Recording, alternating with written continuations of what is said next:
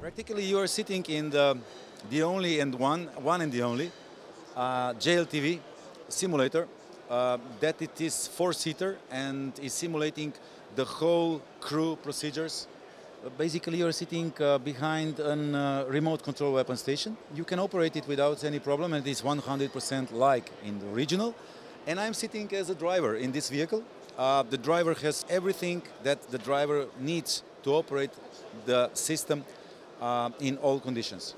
Of course, beside me it would be sitting the commander, in which we can adopt him in the mission systems wherever he controls the mission operation. The system is on the 6 DOF moving platform. Otherwise, we can put more vehicles together and we can make a tactical trainer for the teams, which is based on our software that we produced, that is produced from us.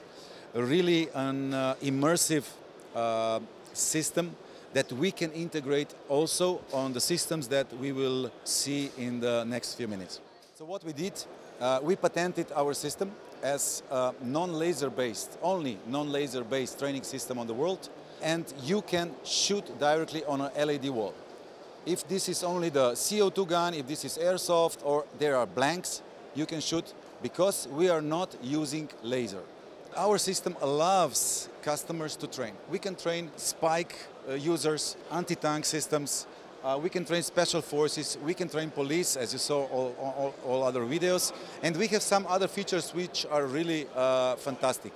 So when moving into the scenarios, there are pop-up barriers. They're hiding me or protecting me from the artificial shot.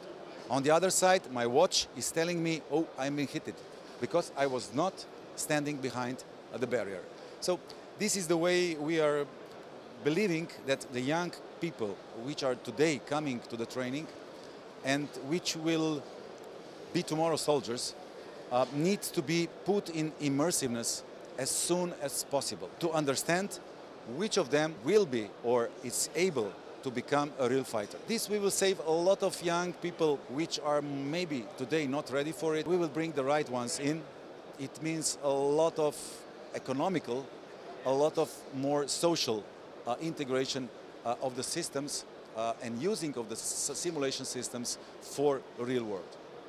Thank you, sir. Thank you.